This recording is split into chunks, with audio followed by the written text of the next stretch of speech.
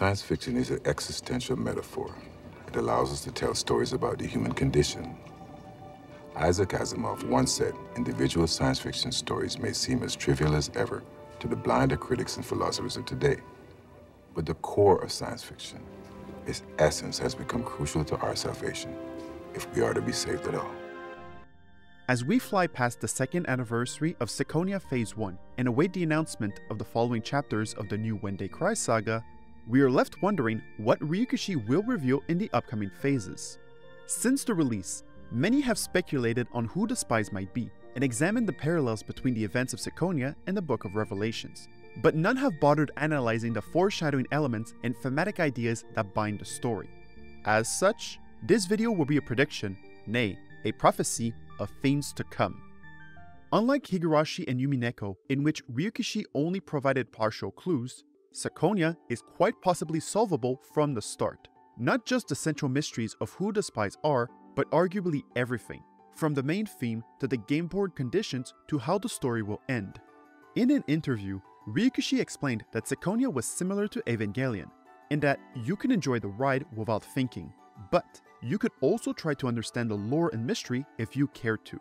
In that interview, Rukhshana said, "For the next chapter of the Nakukoroni series, I decided to do something a bit bothersome.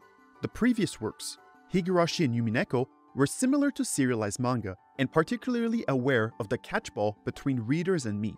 I was looking at how everyone reacted to each chapter, clearing up some things that were causing questions and messing up with something that people thought was suspicious. This time is different. I am going to plan the whole story beforehand and systematically lay in the foreshadowing from the very beginning." This quote implies that all the clues and ideas are present from the start if only we pay attention. Ciconia is the latest installment of the When They Cry franchise, taking place 100 years after the Third World War that devastated the planet. But humanity recovered from the brink of extinction thanks to nanomachines, artificial birthing factories, and a machine that examines genes and determines innate talents. During that time, humanity also developed VR technology and a tool of war called gauntlets that allow uniquely talented individuals to fly, shoot magic guns, and launch rockets, effectively allowing youths to act as a literal one-man army, to the extent of negating the utility of traditional armies. In the rebuilding of the world after the Third World War, nations divided themselves into 4 factions. AOU is a faction formed around an alliance between America and Russia. KU is the Central Ocean Union, a faction formed around an alliance between China and India. ABN is the Abrahamic Brothers Nations, a faction composed of European and Middle Eastern nations. It is a union on shared Abrahamic religions. And ACB is the African Commonwealth Realm, a united African country under a single king. Additionally, there is LATO, the Latin American Treaty Organization. They are a neutral power that hosts the headquarters of the 4 factions.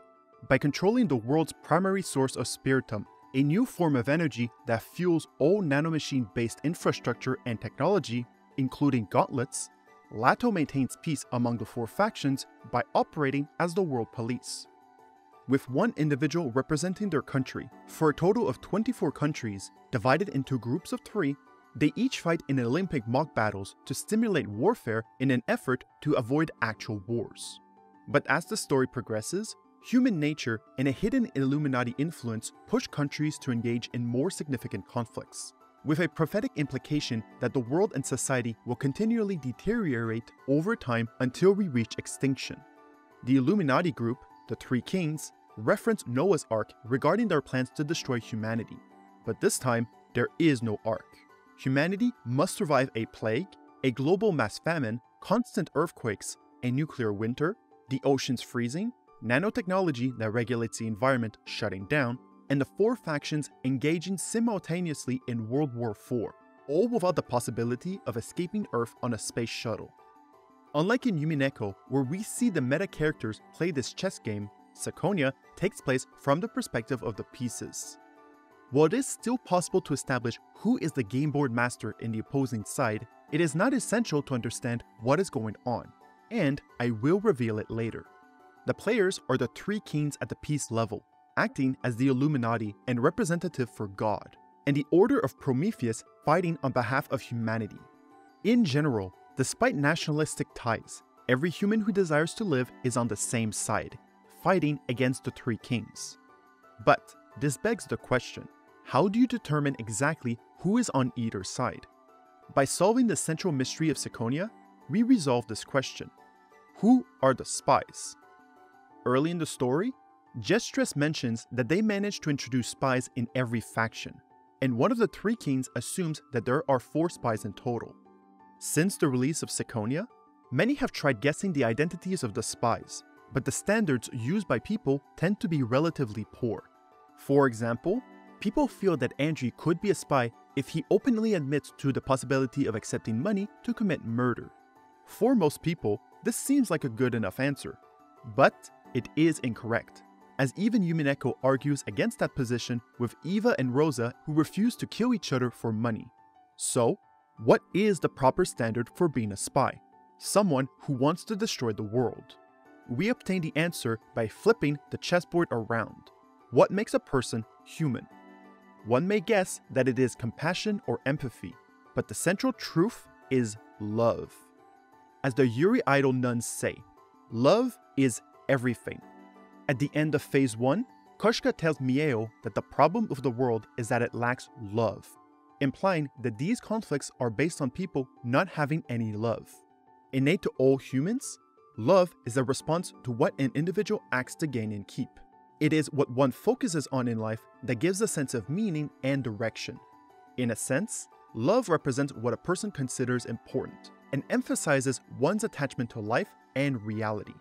When a person cannot attach themselves to anything, they become apathetic, nihilistic, and seek to destroy life. Therefore, we can pinpoint which of the 24 characters are humane and determine who isn't a spy by process of elimination. Jayden loves Meow, and Meow loves Jayden. Lilja accidentally killed 3 instructors and had to choose between the firing squad and the impossible chance at a new life. Between life and death, she chose to live. Koshka also mocks Lilja for spending all her money, which indicates that she is life-affirming. To be life-affirming is to love life and love living for the sake of experiencing the joys that come from being alive.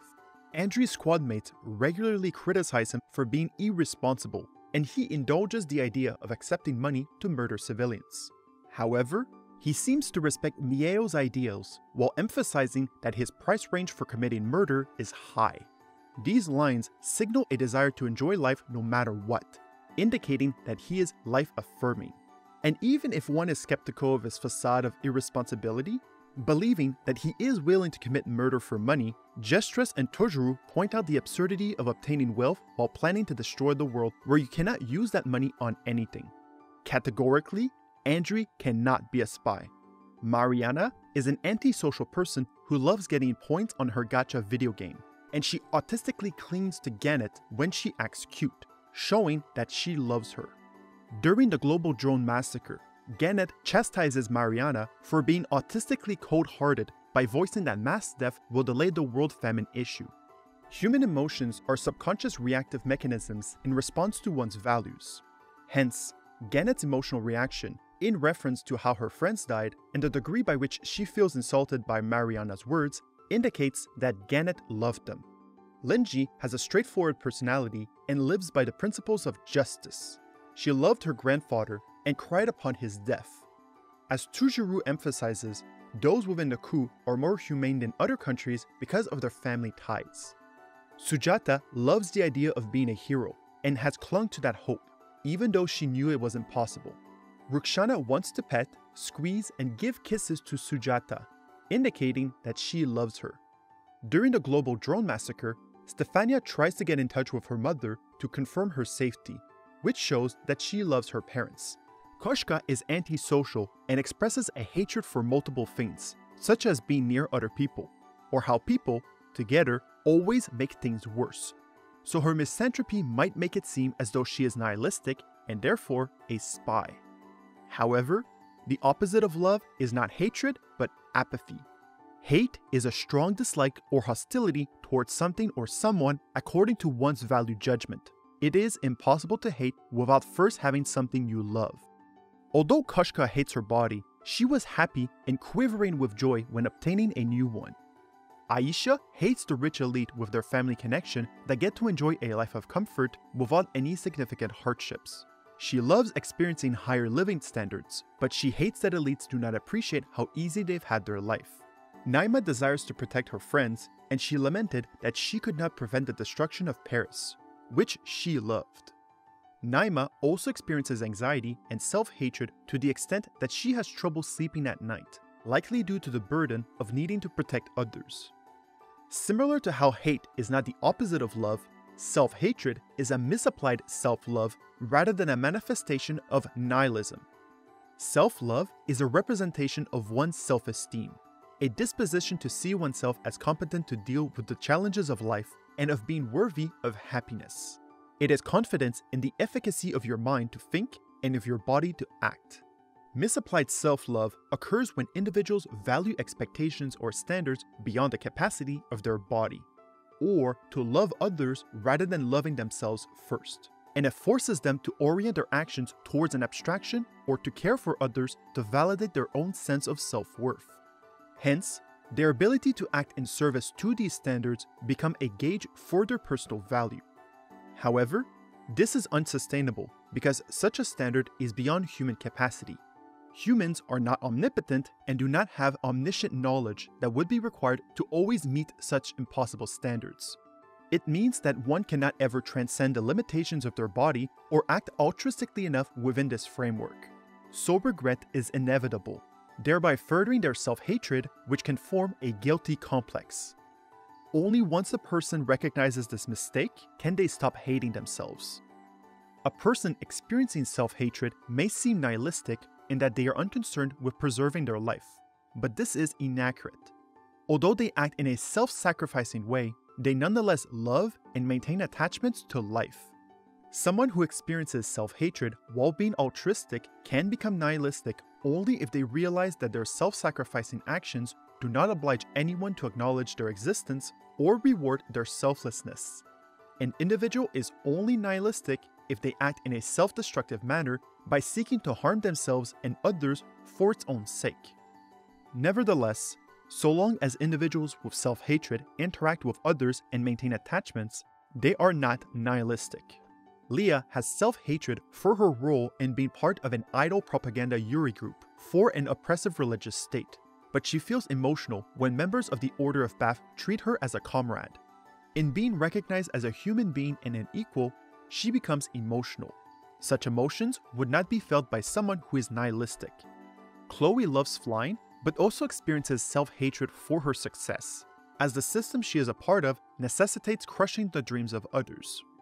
Near the end of Phase 1, Chloe electrocutes Lilja and enjoys the nihilistic gratification of having power over a person's life. And she explains to Meow near the middle of the story and then to herself at the end of Phase 1 that perhaps the world deserves destruction. If I were to make a gamble prediction, it would be that Chloe is the one to receive the letter from the Three Kings, as she is the only one to doubt herself, and the letter echoes her words that the world needs fixing. Nevertheless, Chloe is on the border of being human, and she may become nihilistic. However, there is an additional qualifier to judge whether she will become a spy or remain loyal to Miyao, whether she chooses to think. At the end of Phase 1, she screams to the heavens that nothing makes sense anymore. She no longer knows what is right and wrong. This act of questioning herself is the beginning of independent judgment. As Tujuru says, if you stop thinking, you aren't even human anymore. And as Tujuru emphasizes to Miyao, always think.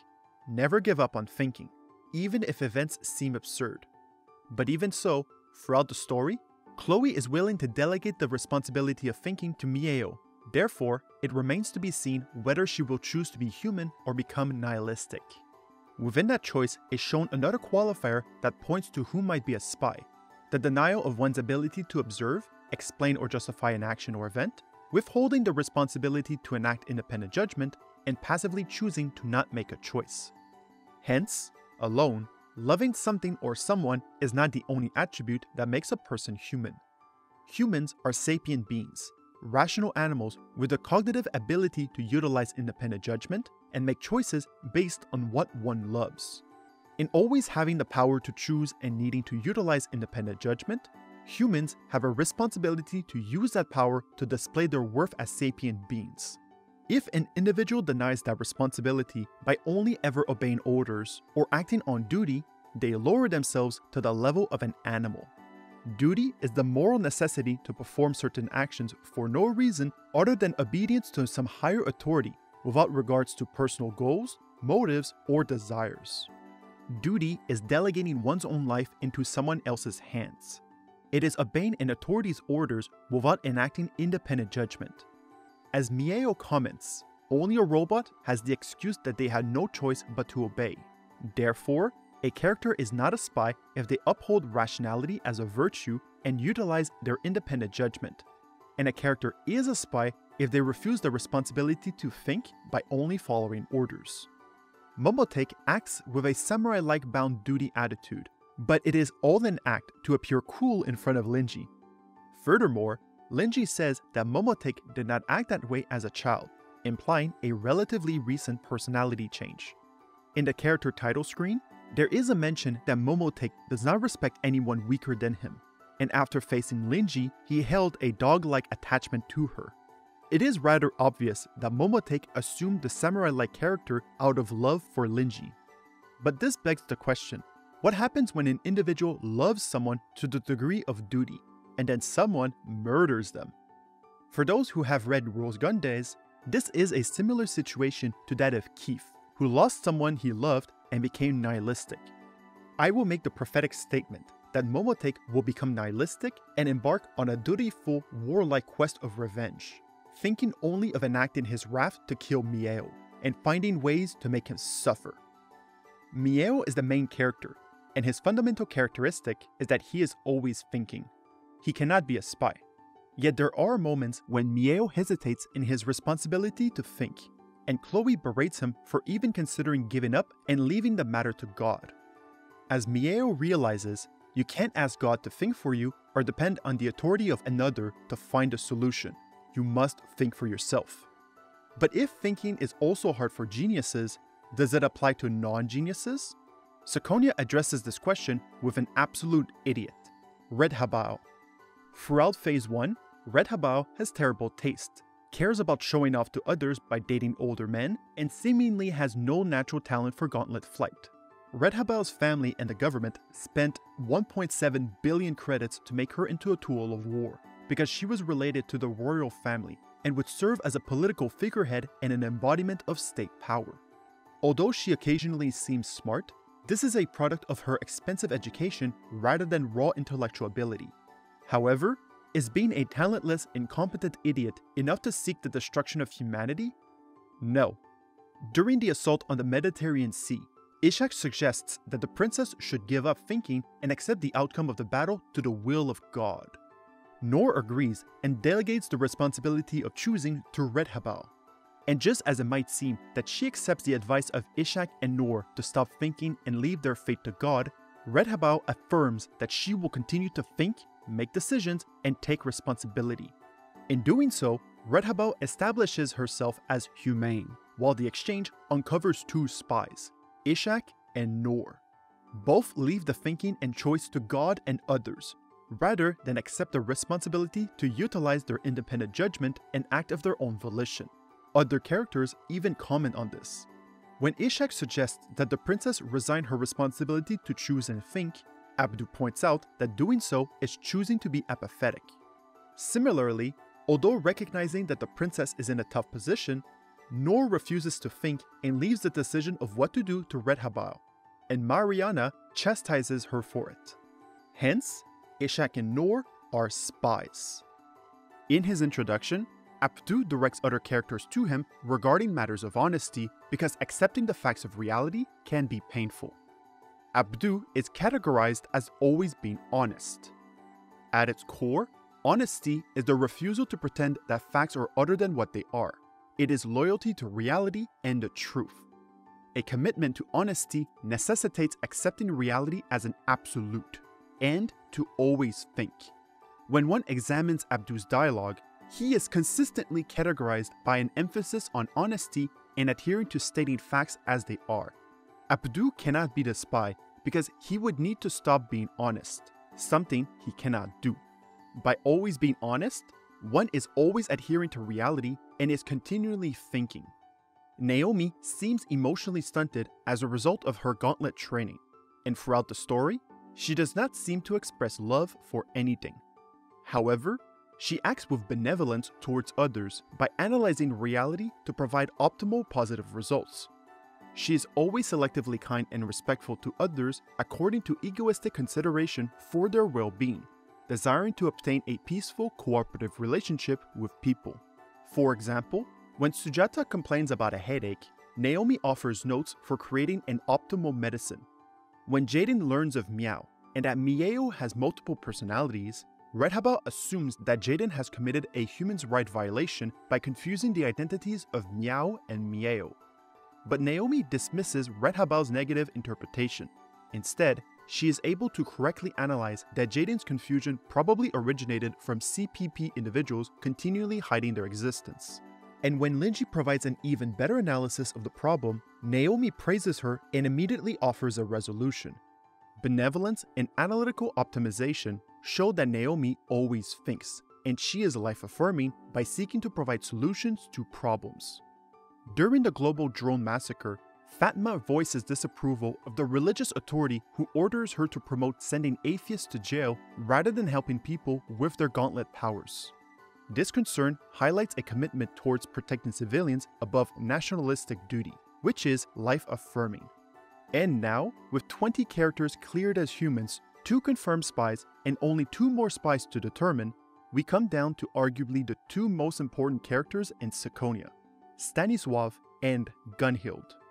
Unlike Ishak and Noor, who merely delegate the responsibility of independent judgment and choice to others without reasoning, Stan has deeper motivations to be a spy, and we can outline them by establishing his 2 fundamental characteristics: the norms he follows regarding insulting people to their face, and his refusal to disobey his duty. In his culture, you can say something that sounds truthful enough while you mean the opposite, concealing the insult. What might seem a sincere, honest, and pure statement could in fact be the opposite. He seemingly does this frequently, although it is unclear which statements are definitively insults. However, it is possible to verify certain moments in which he lies, such as when he laments his inability to provide help by not having any political connections.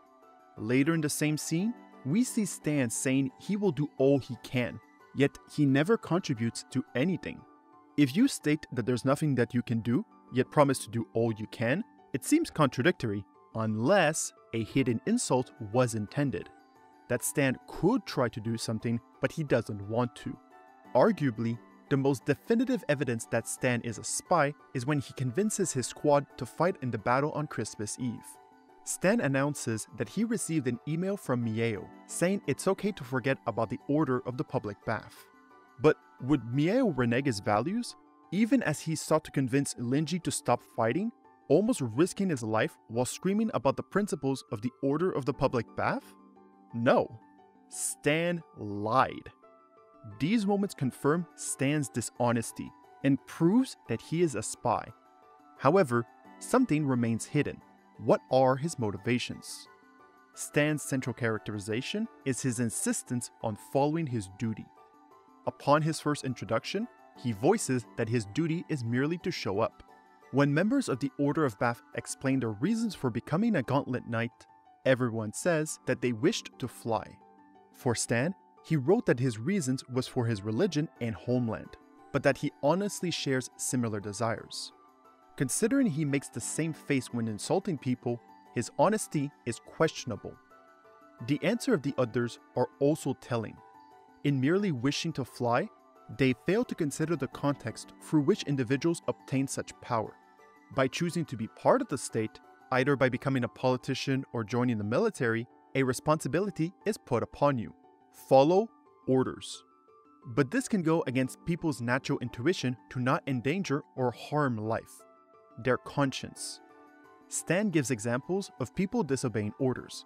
A German concentration camp director saving lives during the Holocaust, who was murdered for it, and the Japanese Minister of Foreign Affairs providing visas to Jews, who was later exonerated after his death. In these scenarios, Germany and Japan had gone functionally insane, and it was left to individuals to accept the moral responsibility to uphold justice by betraying their countries for the preservation of life. Politicians and soldiers exist in a contradictory existence, where they must follow their duty and act inhumanely for the good of the nation, yet they are still humane, with conscience and the capacity for volitional choice. Lingji believes that justice is at odds with duty because one must utilize their independent judgment to uphold peace, while those who follow orders indiscriminately serve an institution that may disregard the preservation of life. When you follow your conscience as to whether an action is life-affirming or not, one's integrity matters above all else. As Lingji concludes, if you save one life, you save the world. That is the essence of justice. In response to what Lingji said, Stan either reflects on those words or disapproves by grumbling. As Stan argues, even though the concentration camp leader disobeyed, the notion of justice did not save his life, as he was labeled a traitor and murdered. This emphasis on how justice did not spare him is an essential point. He further echoes this view when Miyao proposes his chivalric order and Stan reveals that he is a man who values his life. This perspective on valuing his life is crucial because it explains why he disagrees with Lingji. If the state expects him to follow orders and he betrays his duty, they will kill him. His position is to always follow the will of the state, while disagreeing with those who go against it. We see evidence for his perspective in the story. When Tujuru pushes countries towards World War IV, the masses begin to call for war, and Lingji's grandfather and other politicians fight global opinion by damaging their reputation for the sake of justice and world peace. But in doing so, they become a target for the world. After their assassination, Stan seems delighted. His emphasis on them being wiped out is a jab towards Lingji and a validation of his worldview. Gunhild even reprimands him for not being more considerate. Lingji's grandfather put himself at risk by not conforming to the masses that desired war, and he died pointlessly. As Stan reasons, if states and the masses decide that you do not serve the collective or national interest, you will die. Although everyone who became a Gauntlet Knight wanted to fly, they failed to realize that a nation can strip them of their volition, and possibly their life, when needed.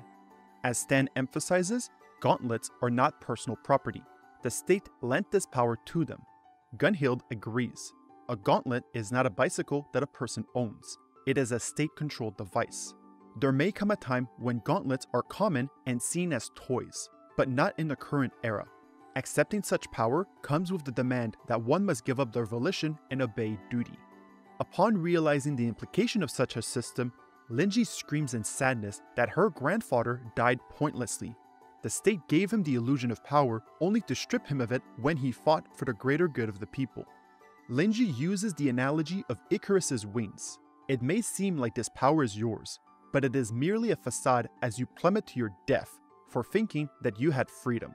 In a sense, accepting power from the state and serving it is a Faustian Pact. She even hints at this by emphasizing that the gauntlet is bound to their left arm, likening them to the devil's hand. Though politicians and soldiers might help protect the peace, accepting power from the state means that their lives are not their own. Lingji's realization shows why Stan calls Miyao naive. He understands what it means to be a tool of the state and the demands of his role as a soldier. He will obey his duty at the whims of the nation without thought. This position is the banality of evil, the choice to passively follow one's duty, to commit murder and genocide if the masses or the state desire it. By always obeying his duty, Stan avoids risking his life and ensures that he never shares the fate of the concentration camp director and Lingji's grandfather. However, Stan merely choosing to obey his duty is not his motivation for being a spy. He wants to restore justice. When Lingji's grandfather died, Stan explains how the death of brave people can lead to terror and depression, but also that acts of martyrdom can be a source of revelation, collectively pushing others towards the self-righteous path of justice. This perspective aligns with the concept of disaster utopia. The goal is to bring so much suffering and disaster that it forces individuals to change their views and work together. There are two moments that hint at this being his motivation.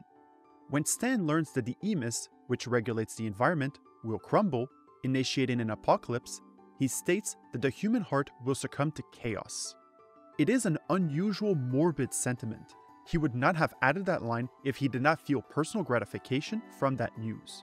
When Naima receives an invitation to the Christmas Eve party, she is overjoyed, and Stan conveys in his contrarian, insulting ways that he is now certain that humans are beings who show their true worth when given misfortune and trials, not blessings, as he outwardly says. And this is the final piece of the puzzle. Stan became a spy to force humanity to suffer towards peace.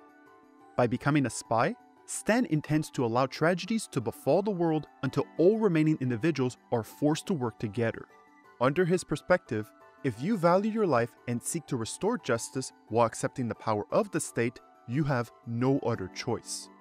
In recognizing this paradox, Miyao attempted to create a third alternative.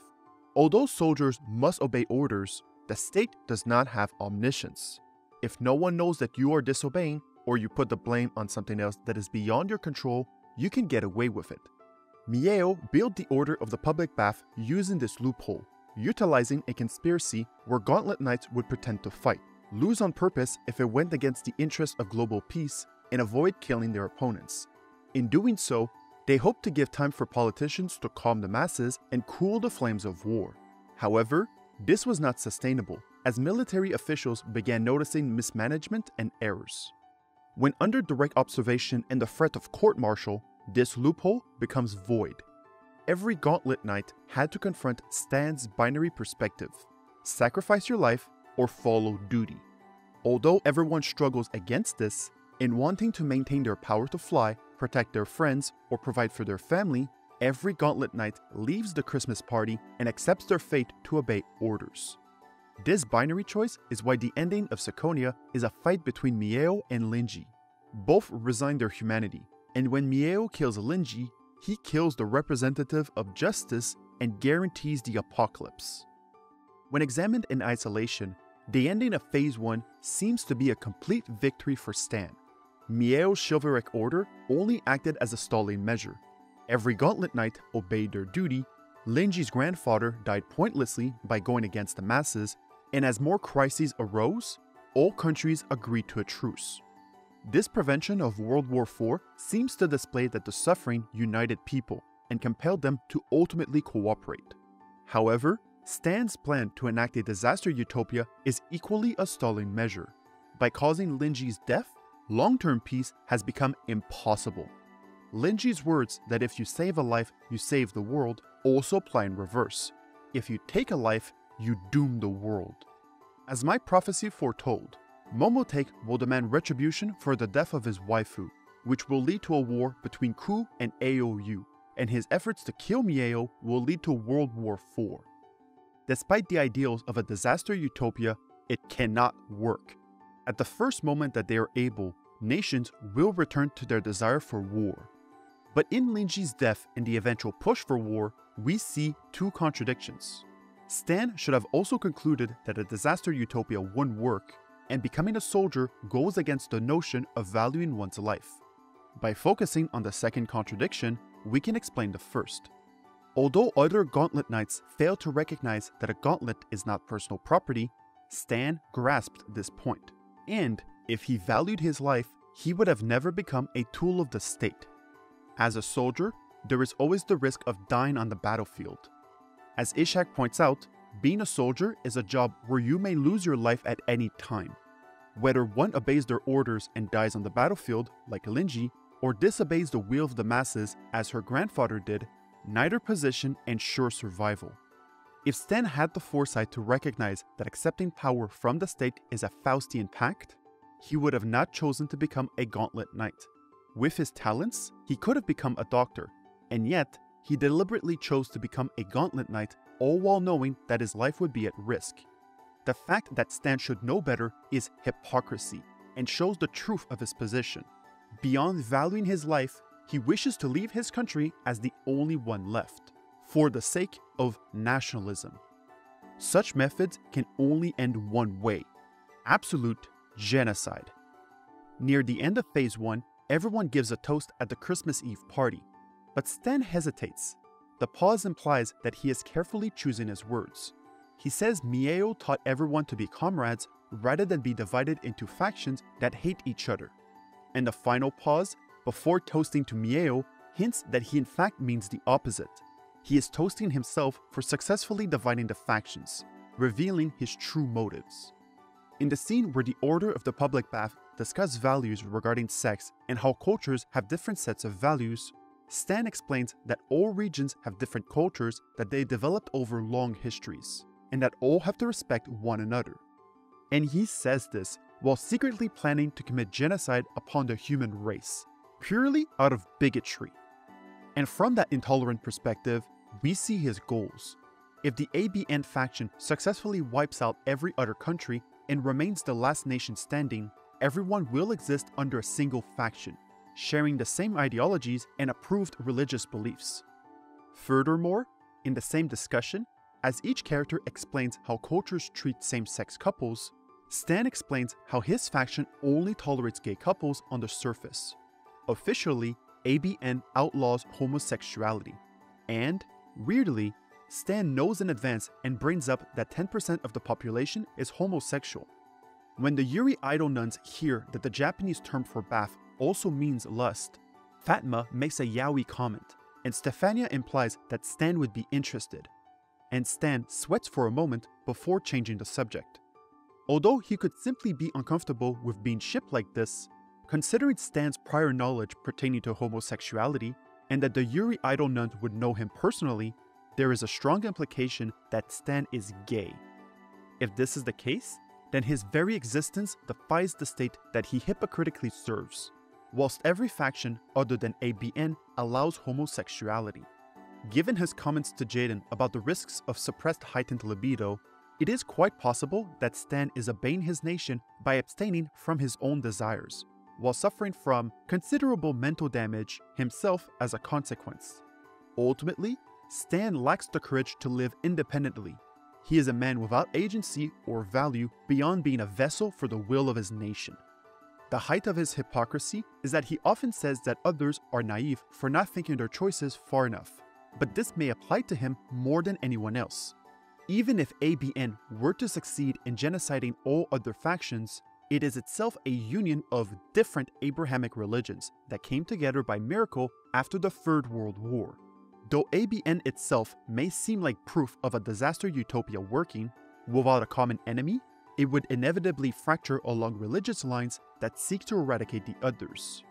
The genocide demanded by Stan's hypocritical perspective will never end. His bloody peace is an impossible goal, and through his ignorance, his actions are utterly evil.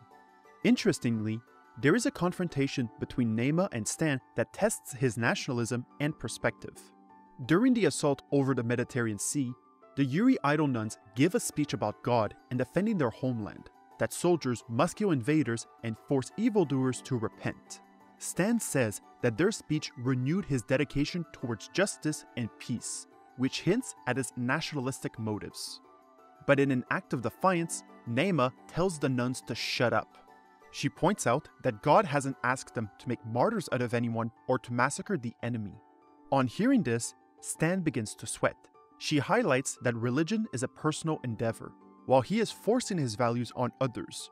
As Naima shows, if you have a position of power, rather than passively accepting the will of others, you can live as an ideal, directly challenging the masses and heads of state if need be.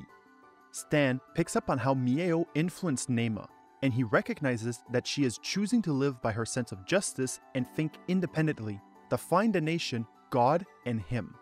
While Naima calls Miyao naive, she still maintains a desire to protect the world and use her power to make the ideals of justice a reality. Stan agrees that Miyao is naive and also calls him an idiot, revealing his true feelings. But Stan is incorrect in his reasoning for this perspective. As Naima displays in her defiance, with power, you can tell people who act without thinking to shut up, and, by example, show them how to live. Despite his attempts, Miyao's failure is that he accepted that he was merely a pawn lacking volition. His resignation echoes his inability to find a proper solution to Stan's dichotomy that a soldier must kill or be killed. As Tujuru says, if you accept that you are a piece in someone's game, then it's all over for you. Yet, Miyao subconsciously understood that his position was wrong. He was unsatisfied that the order of the public bath merely acted as a stalling measure that would only buy time, needing to depend on the state to bring about world peace. Before the Christmas Eve party, Miyao laments to Meow the ineffectiveness of his order, and she says that if he is patient, someone will lead him towards a place where he can show his true worth. The three kings fear this outcome, analogizing Miao's potential to a pawn becoming a queen that can control the entire board. If Miyao truly wishes to transcend his position as a piece in someone's game, he must keep thinking, learn from his failures, and obtain the means to free himself. When Chloe asks Miyao what are their options, he admits that they can do nothing. They have great power, but their gauntlets require maintenance, limiting their functional independence. But Miyao concludes with an optimistic consideration. If they want to defy orders, they have one shot. As Tujuru explains to Miyao, to break the rules, he must become more than just a gauntlet knight, and he must be patient as the right moment will soon come. Before Miyao started his chivalric order, he expressed a desire to do more to establish world peace and listened to everyone's opinion. Gunhild pointed out that such desires go beyond their role as gauntlet knights. Aisha suggested that if they wanted to do more, they should instead become politicians. Jayden recommended forming an independent military force to smack down countries into accepting peace. Lingji explained that Latto is meant to function as a neutral force that serves as the world police, but has continually failed to do so. The answer Miyao was looking for was in all those suggestions, and he could not find it because he stopped thinking, and the right moment did not yet present itself. After the global drone massacre, there is a moment that foreshadows this solution. An opinion host on TV discusses how the worldwide banning of drones gives gauntlet knights the potential opportunity to stage a coup d'etat, and there is little traditional armies can do to stop them. By taking control of Latto and the largest supply of spiritum to fuel their gauntlets, every gauntlet knight would be free of their Faustian Pact. When heads of state and the majority stop thinking and advocate genocide, it is up to individuals who live by their principles to lead the world towards a better future. As Miyao points out, by being the pinnacle of military power, how many people could they save? How many lives are they willing to abandon? When directly faced with this question, Stan has no counter, because his perspective of always obeying the state is objectively wrong. It is, as Gunhild summarizes, if you realize that you stand at the peak of the world's military power and recognize that you should act of your own volition for the sake of world peace, then that means that you've grown a lot as a human being. And now, we finally get to the last and most important spy, Gunhild. After everyone introduces themselves, Gunhild mentions that she and Stan share the same hobbies and taste, which is hinting that they are connected. Gunhild invited Stan into her chivalric order, and when Miyao starts his own order, Stan obeyed Gunhild's command to listen to Miyao, showing his duty-bound nature and revealing that Gunhild is the Grandmaster of the Order of the Blood-Vomiting Death Grouse. These hints point to Gunhild being the most important spy. At a first glance, nearly everyone predicted that Gunhild was a spy for self-evident reasons. She wants revenge on the world for what was done to her little sister. At face value, this seems like a reasonable motivation, but it is a red herring. Her motivations, and, more importantly, her ambitions, go much deeper. Gunhild was factory-born and raised into a poor family. At a certain point in her life, the passion of her little sister to become a gauntlet knight deeply influenced Gunhild. With the prospect of rising from her living conditions, she joined the military academy at a later age than most. However, Gunhild's talent to become a gauntlet knight were merely average, and in the AOU faction, talent is everything. If you are born with great talent, your life is made. If not, your choices in life are severely limited to living a life of servitude, with the implication that society operates this way so as to eugenically remove talentless individuals without violating human rights. Additionally, AOU has horrific conditions for anyone who strives to make a life for themselves without a high degree of talent, as evidenced by the requirements to become a gauntlet knight. Out of 10 billion individuals, only about 1,000 worldwide can succeed. If you have average talent, you can only work hard and hope for a miracle. To make things even more sour, any who lack sufficient talent to become a Gauntlet Knight must obtain government support. Old military men have a buffet of underage children. When asked about it, Gunhild implies that she also suffered with these men to be able to study.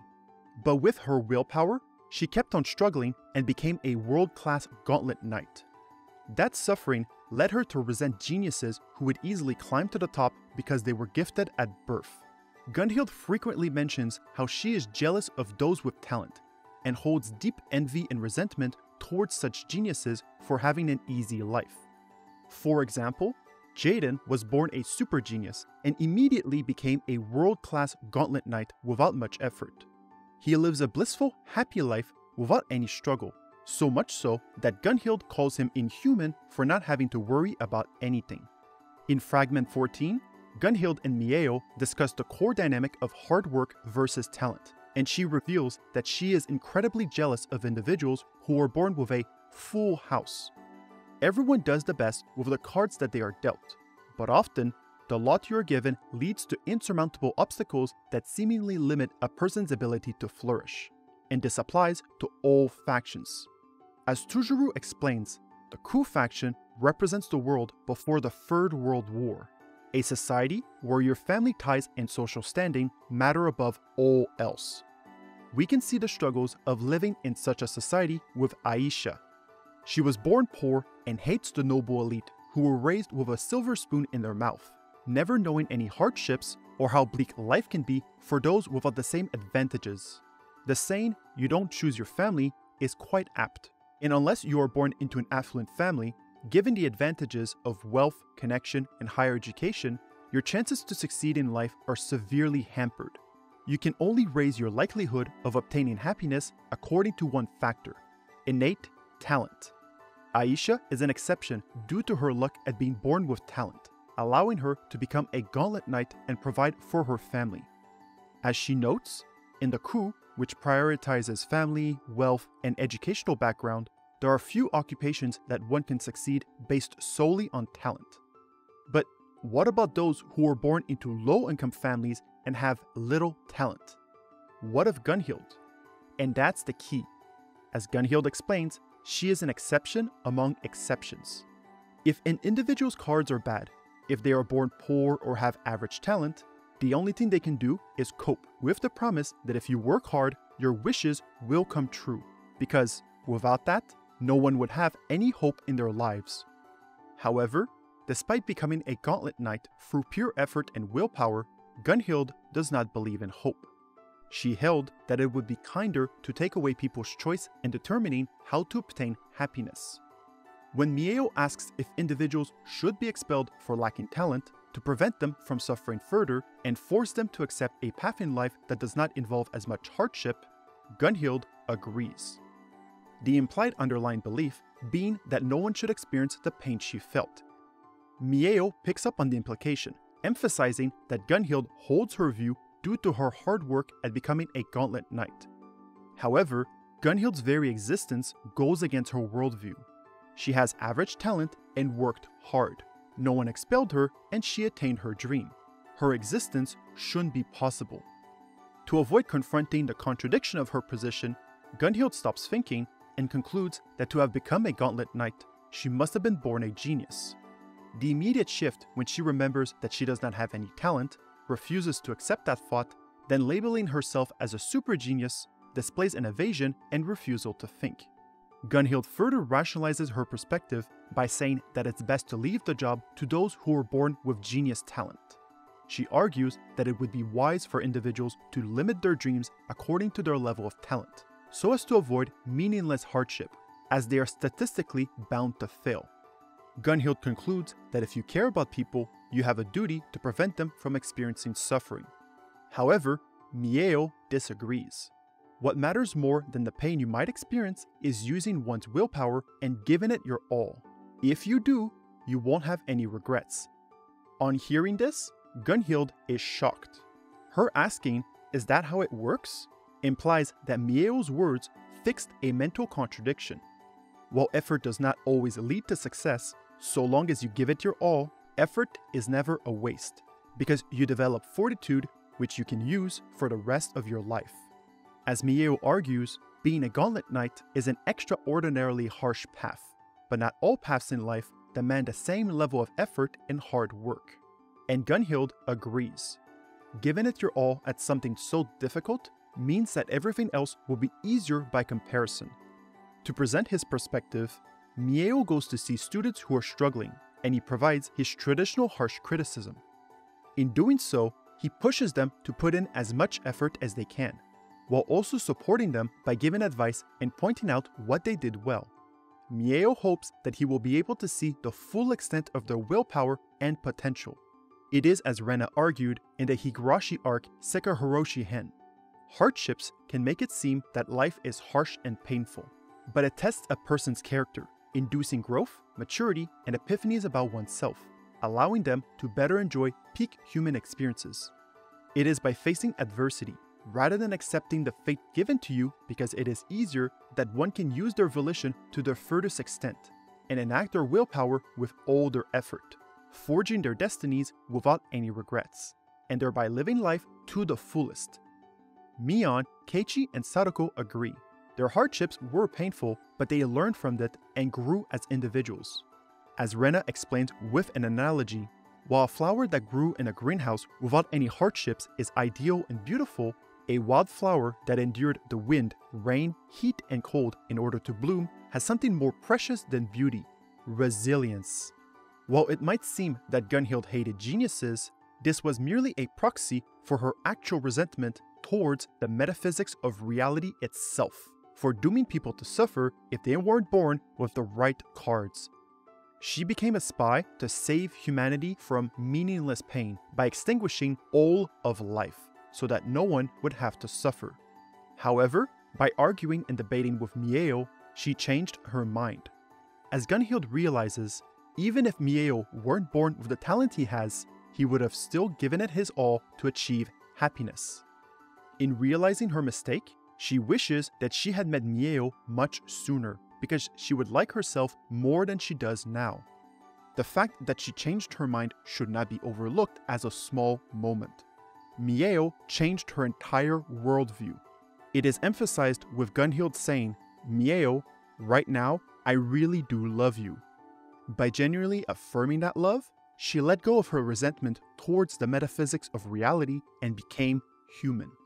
Her motivations changed. Rather than lead humanity towards its destruction to end suffering, she will fight on the human side to create a better world that allows individuals to forge their own destinies. The hints of her new motivations are found in perhaps the most crucial scene in Ciconia. When Gunhild, Miyao, and Jayden visit a cafe restaurant, an ad to join the Gauntlet Knights appears on TV, explaining how the AOU structured their society by evaluating a person's inborn talent at birth. The benefits of such a system are apparent. By guiding individuals towards a career that best integrates with their talents, they maximize their potential happiness. A little chef with a heightened sense of smell would be happy cooking, and a person who has talent for keeping their balance would be happy as a waiter. But humans do not have a total insight into their innate abilities. It is only through trial and error, trying as many jobs as possible, until, by a miracle, individuals recognize their talents and how to use them with a productive career, so that they can be satisfied and happy. And there is always the tragic risk that people might never discover their inborn abilities and die feeling incompetent. Under the AOU faction, a machine evaluates your genes and outlines your potential career paths before your birth, which avoids wasted potential by guiding individuals into easily obtaining their maximum happiness. However, as the restaurant owner points out, it feels inherently disheartening to have a machine map out your entire life. There's a human desire to go on a journey, to discover that you have hidden potentials. But the system seemingly ends all hope for one's life. While Miyao initially dismisses the idea as the result of a rebellious phase, he ultimately agrees with that view. As he says, when the machine told him to join a military school to become a Gauntlet Knight, he hated the idea. He wanted to be a cat video uploader, but his talent scores for that were a D grade. And so, he gave up on his dream and accepted his life as a gauntlet knight. But as the owner says, he shouldn't have worried about it and still strive to achieve the career choice if it made him happy. As Gunhild reveals, she has average talent to become a gauntlet knight. The implication being that if she could achieve her position by pure willpower, Miyao could have achieved his dream as well.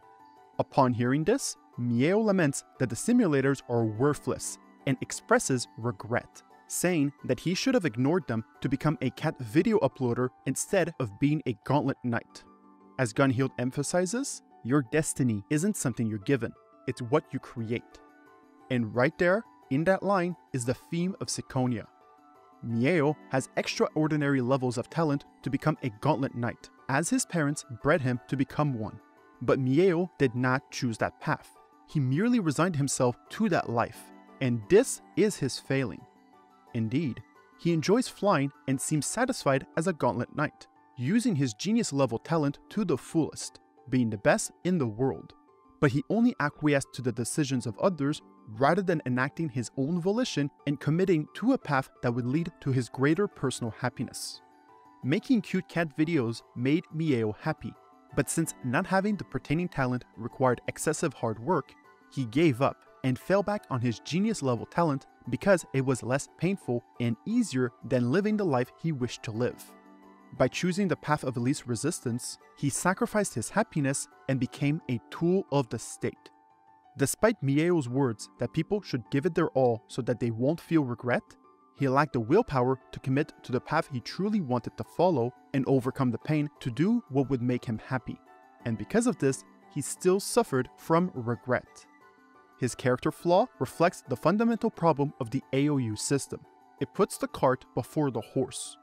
While individuals can obtain happiness by integrating their talents with a productive career that best utilizes their abilities, they must independently choose that path and commit to it, rather than passively accepting it because it was put before them. In addition, even though someone might feel satisfied integrating their talents with the career that best utilizes their innate abilities, that does not mean that it would lead to a higher degree of happiness than what they might have otherwise chosen to do so regardless of those abilities. For example, a clumsy person who has a talent for keeping their balance and being aware of the emotional state of others while having no talent at cooking would probably be satisfied as a waiter. But what if they feel happy as a chef? Perhaps they shouldn't seek out that path, as they may face insurmountable hardships, needing to work excessively hard to succeed. But if an individual values their happiness above all else and recognize that a specific career will lead to their happiness, then they should still do it, because the pain and effort of overcoming such hardships is not as important as obtaining happiness. Through Miyao's hypocrisy and failure to fully commit himself towards happiness, we see Gunhild's new motivation. She wants to restore hope for humanity. But this begs the question, is rebelling against such a system a humane choice? In the Higurashi arc Sekihoroshi Hen, Rena provides an answer. When Rika starts experiencing self-hatred over doubting whether she was correct to reject an ideal world that maximized everyone's happiness, Rena offers Rika two possible hidden choices. Rika picks the hand with one candy and obtains happiness. But when Rena reveals that the other hand held two pieces of candy, Rika thinks that she made the wrong choice. Yet, as Rena explains, learning that there existed a greater potential happiness does not invalidate the first choice. When choosing how to obtain happiness, there are no wrong choices. And in wanting omniscience to know which is better, you overstep the bounds of what it means to be human. As Rika recognizes, individuals must not worry about how to maximize happiness because we can only be human in our limited perception of reality. Each individual must accept that fact and, independently of their own volition, choose what path leads to their happiness, commit to it, and live their life to the fullest. The machine that evaluates your genes and outlines your potential career paths grant humanity the power of God, utilizing omniscience to guide their lives towards a state of hypothetically maximized happiness. But it requires that one sacrifices their individual growth and let go of their ability to choose what makes them happy. If individuals value their happiness above all else, they must rebel against such a system and choose to live their life by their own will. This stance of wishing that humans prioritize their happiness by choice rather than relinquishing their volition, even if it does not maximize one's happiness and is built on pain, is why Gunhild says that the world is worthy of destruction in Fragment 15. Learning that the AOU caused her sister's death only further cemented her decision. Similar to how Rika was the hidden protagonist of Higurashi and Ainge was the hidden protagonist of Yumineko, Gunhild is the hidden protagonist of Ciconia. She will destroy civilization, but will try to save humanity from the brink of extinction and help rebuild the world towards a better future. A world where individuals can enact their volition, persist in their chosen path with willpower, enduring all hardships by giving it their all so as to never have regrets, and obtain happiness. From a certain point of view, the system of AOU is akin to bestowing a prophecy of one's life. Imposter Blue Miyao talks a lot about prophecy and how it predicts the future, but what is a prophecy? It is the written word of God that is certain to happen. And as Real recognizes in Yumineko, God is a being that already knows everything. In other words, if a prophecy is having omniscient knowledge of the future in advance, by reducing the concept to its essence, we see that the power of God is that of foreknowledge. In simple terms, as Lilja explains, foreknowledge is the wish to go back to the past knowing what you know now. And this element of foreknowledge is present everywhere in Ciconia. When the four factions engage in worldwide skirmishes, Abdou says that some people would be happy with the announcement of war. And Marianna points out that while the overall stock market is down, the stocks in defense contractor companies are up. And upon hearing this, the Order of the Public Bath laments that those who knew beforehand and invested in those companies made vast sums of money. Equally, this aspect of foreknowledge in the stock market is the source of Tujuru's power as a villain in the story. He established his own chivalric order of military journalists to communicate, collect, and share information so that they could act on it before the general public. When Tujuru visits the Lato military official, they discuss what cards they have. These cards represent knowledge that is not available to the public. So as to determine Tujuru's power level, the Lato official demands to see one card. Tujuru recommends selling environmental EMIS-related stocks because he knows beforehand that they will crash in the future.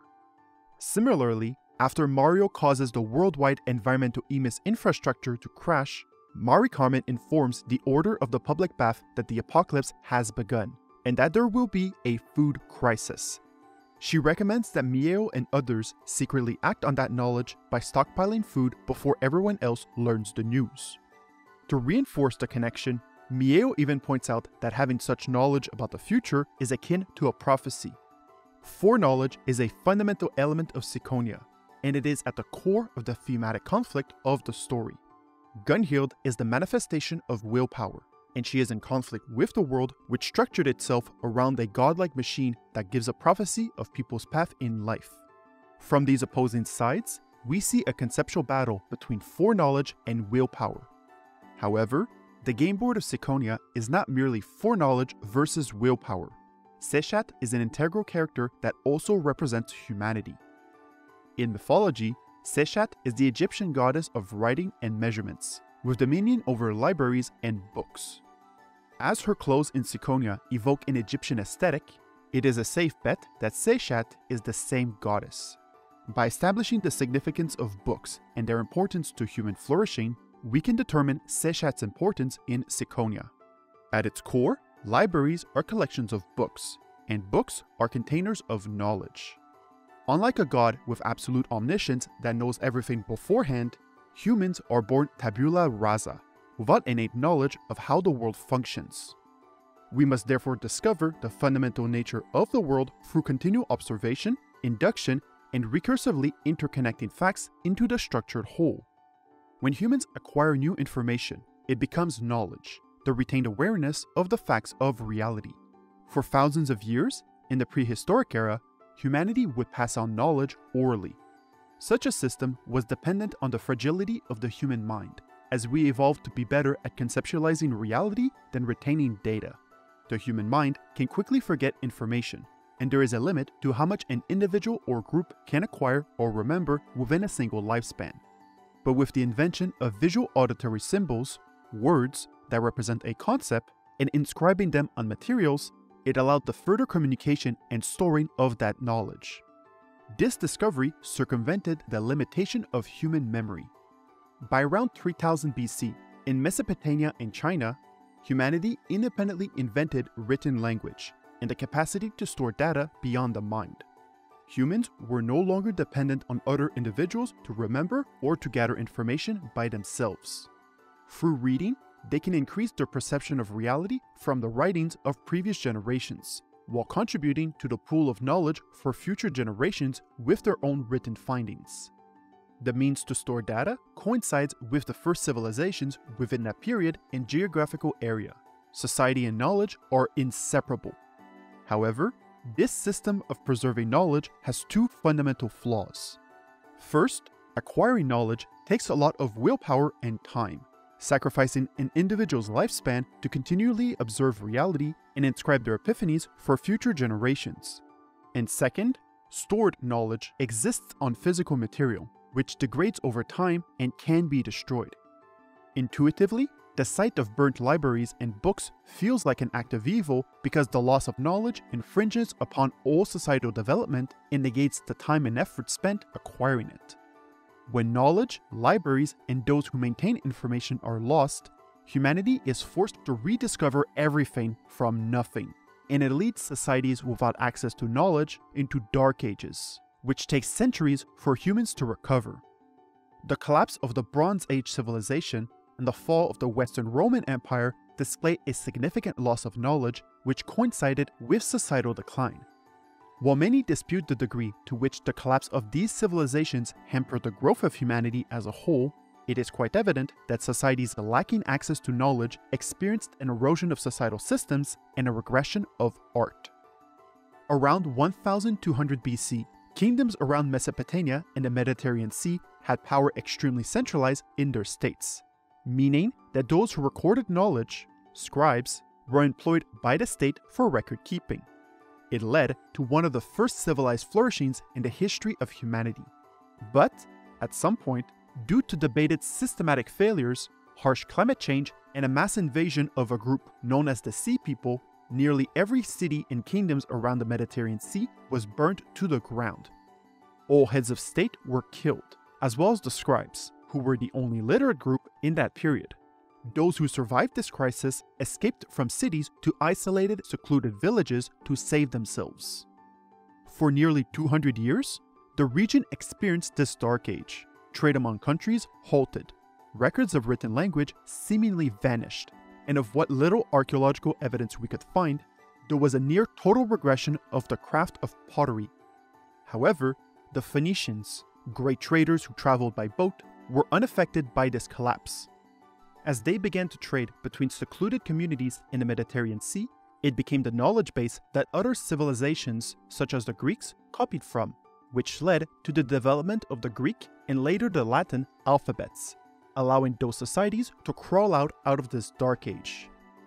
To a greater extent, the fall of the Western Roman Empire similarly came from centuries of systematic failures and long-term mismanagement that led to Europe entering a dark age that lasted over 800 years.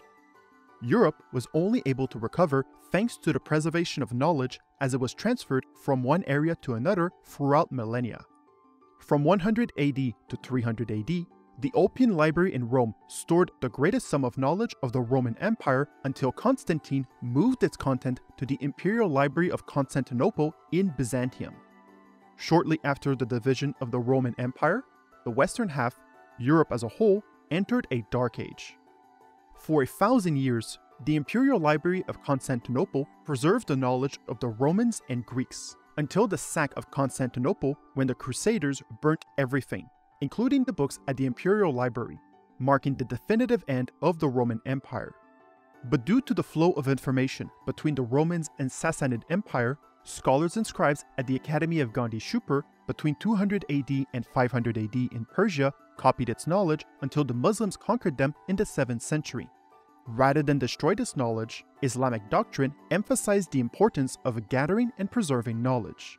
The Muslims sought to bring together and translate as much as they could, and store it at the House of Wisdom in the heart of Baghdad, which led to the Islamic Golden Age, as writing from other sources were brought together and scholars came to learn and contribute.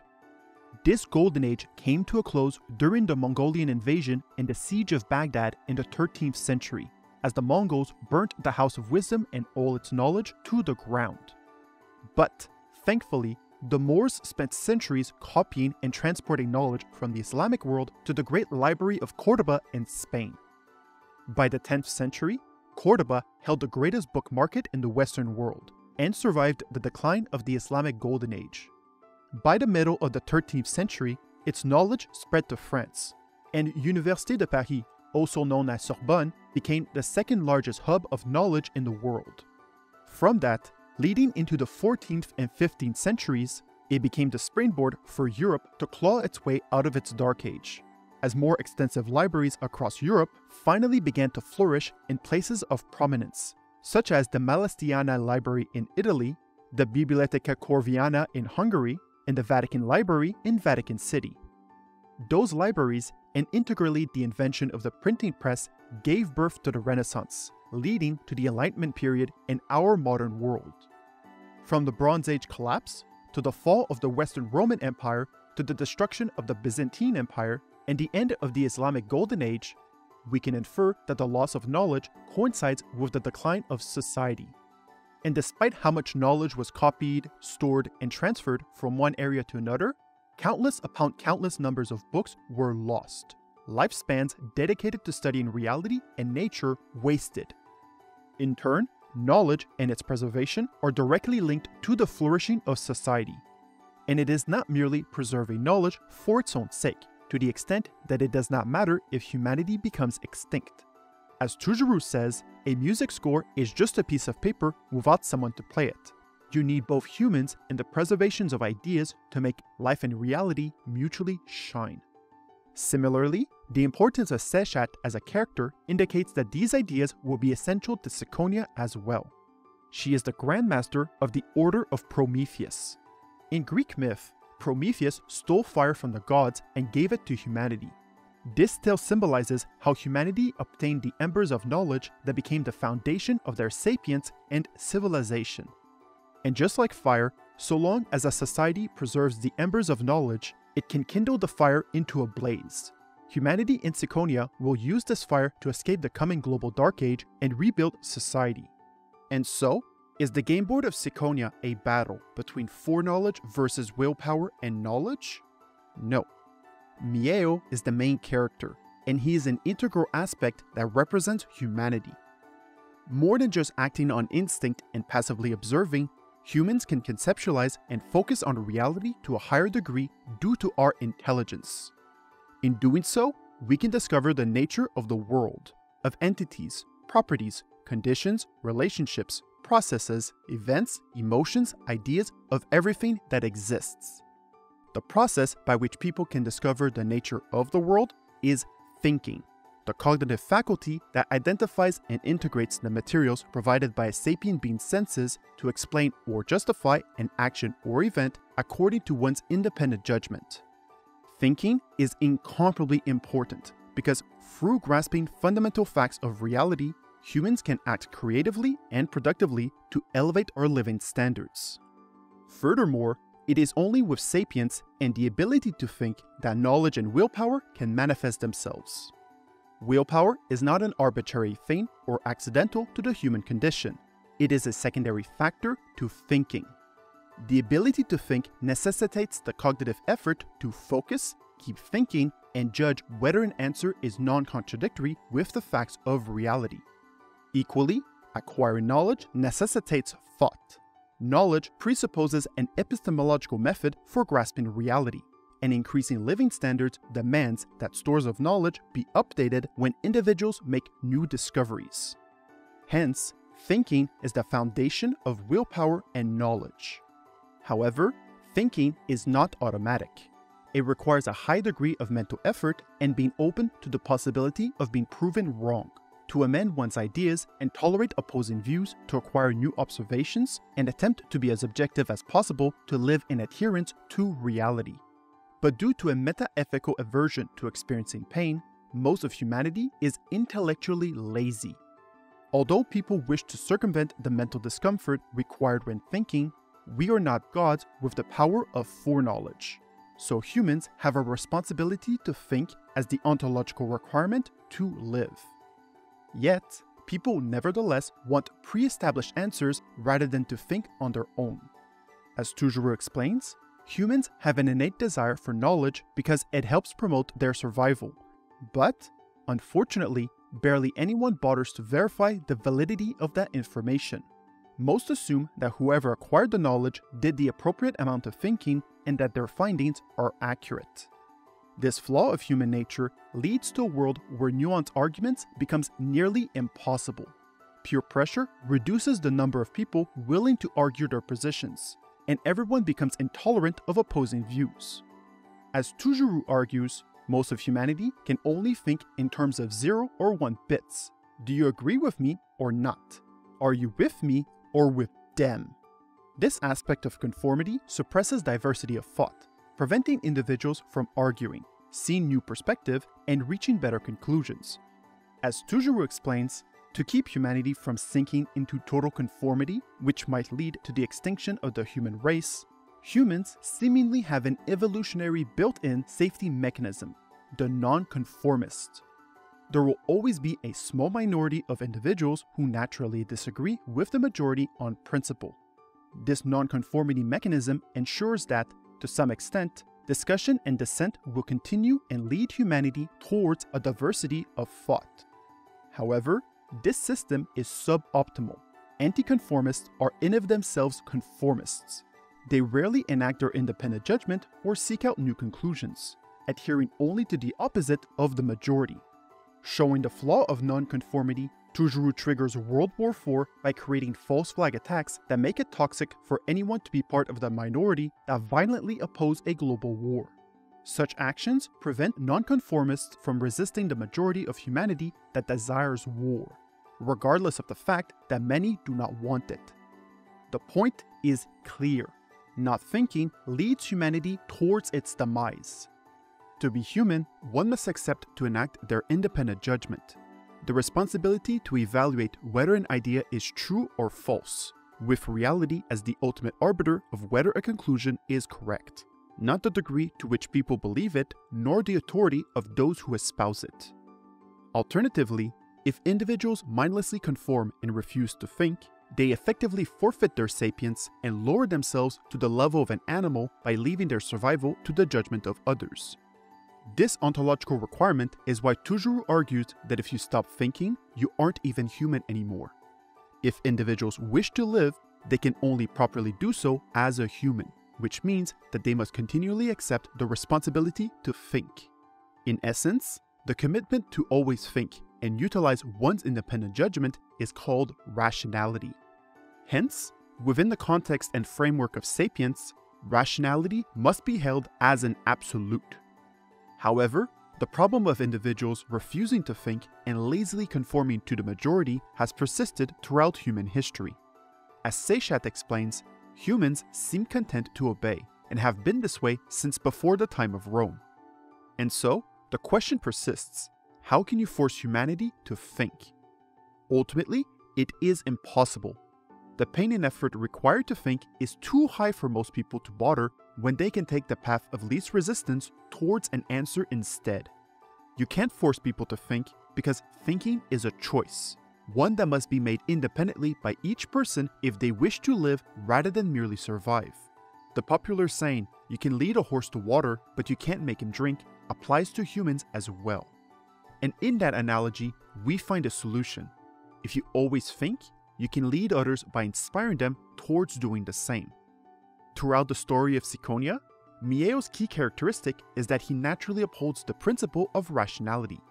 After creating the Order of the Public Bath, he inspires many characters, and they begin to emulate his commitment to always think in relation to their own values. Despite his naivete, his character flaw lacking the willpower to become a cat video uploader, and his failure to transcend his position as a piece, Miyao's commitment to always think led nearly every Gauntlet Knight to utilize their independent judgment, question their beliefs, and live. And, undoubtedly, his success in changing Gunhild's mind in Fragment 14 will be a vital factor in preventing the extinction of humanity. The point is clear. Individuals that choose to always think, argue, and reach for better conclusions will positively influence others into doing the same, and ultimately change the world for the better. So, with the perspective that rationality is a fundamental attribute of what it means to be human, it becomes the final piece that gives us a full picture of the game board. Ciconia is a battle between foreknowledge versus rationality, willpower, and knowledge, personified by Miyao, Gunhild, and Sejat. They each symbolically represent the power of humanity. And from this, we can see beyond the game board and perceive which meta characters are on the side of humanity. Bernkastel, Beatrice, and Lambda Delta. Bernkastel is the Witch of Miracles, and the title character screen categorizes her existence in relation to thinking. If she continues to think, she remains alive, but if she stops thinking, she dies. As a piece on the game board, Miyao represents rationality by always thinking and will ultimately prevent the extinction of humanity with a miracle. Besides this, he is continually referentially linked to a cat, even having an alternate personality called Meow, which further represents a connection to Bernkastel. Lambda Delta is the Witch of Certainty, and the title character screen describes her as the embodiment of the idea that those who work hard are rewarded. The main culprits in Higurashi and Yumineko work hard to achieve an impossible dream. Because of their warped goals and willpower, they become the villains of their respective game board. As a piece, Gunhild represents willpower by becoming a gauntlet knight through hard work rather than talent. But she is also a villain for being a spy, with the impossible dream of preventing people from suffering if they weren't born a genius. Beatrice is the Endless Witch, and the title character screen has her taunting the player that they possess the power to kill her. Beatrice's powers are that of restoration and resurrection, which operate in relation to humans not knowing the truth, such as what occurred on Rikenjima Island. As Bernkastel explains in the first Tea Party, Beatrice is the personification of rules that one must learn by observing patterns. In essence, Beatrice is a mystery, a truth that humans must uncover with continual observation and thinking, or learning the answer by reading what was already written down. As a piece, Sejat, being the Egyptian goddess of libraries and books, represents knowledge that can be either lost or restored. Her supernatural ability to erase recordings of her existence is further evidence of her connection to knowledge. Beyond Miyao, Gunhild, and Sejat, there are other pieces under the control of witches. Koshka is the Russian name for a cat, and her existence as the Pandora is referred to as a miracle. It is obvious that she is Bernkastel's piece, but Koshka also has an armband with the Cyrillic numeral 3 and the Arabic numeral 4. Lilja has candy on her head, so obviously she's Lambda's piece. But Lilja also keeps saying meow at the end of her sentences, and she survived the firing squad by a miracle. Both Koshka and Lilja are seemingly controlled by their respective witch, but they also have the other witch provide their blessing to them. It's almost as if Koshka and Lilja are the children of Bernkastel and Lambda Delta. Furthermore, Marianna is clearly a piece that Beatrice controls. She has a similar name to Maria and is also autistic. So if Bernkastel, Lambda Delta, and Beatrice have pieces that are fighting on the human side, there is only one question left. What witch is the game board master that opposes them? Who else could it be but the manifestation of the being that came the closest to being a god? Federine. In Fragment 16, Sejat reveals that the enemy of humanity is a being that calls itself God's representative, but hasn't yet revealed itself. In Higurashi Gao, Sadako somehow enters the Sea of Fragments and encounters a Federine-like character. Although it is seemingly their first meeting, Sadako was referred to as Vire, implying a direct connection to Ciconia. When this Federine-like character asks Sadako to name her, Sadako says which pleases Ewa. In Fragment 16, Sejat and Tujru talk about the Book of Revelation, written by Saint Yanis. The first three letters of Yanis are I-O-A, which can sound like E-O-A, and becomes Ewa. In an interview, Rikishi confirmed that Ewa had the same name in her previous world, confirming that she originates from Ciconia. When Eywa pities Sadako for not remembering her, she says that those who have dominions over their lives are cruel. It implies that she is also a piece on the game board. All these clues confirm that Eywa is Federine's piece as the representative of God. And now, we finally have all the clues. Ciconia is a game being played by Federine against Bernkastel, Lambda Delta, and Beatrice, representing a conceptual battle between foreknowledge versus rationality, willpower, and knowledge. It is the power of God clashing against the powers of humanity. And as a game, it has clear victory conditions. At the beginning of the story, humanity has a total population of 10 billion. But once Mario causes the worldwide environmental EMIS infrastructure to crash, the witches begin to throw as many additional apocalypses at the world as possible to test the resilience of the human spirit to survive against all odds.